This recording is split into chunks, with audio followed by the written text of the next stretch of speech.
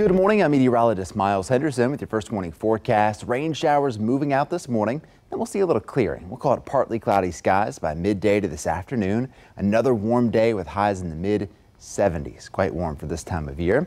Back to the 70s tomorrow, but another round of showers and the threat for severe weather. Watch out Thursday afternoon to early evening. That'll be our biggest chance for rain and storms.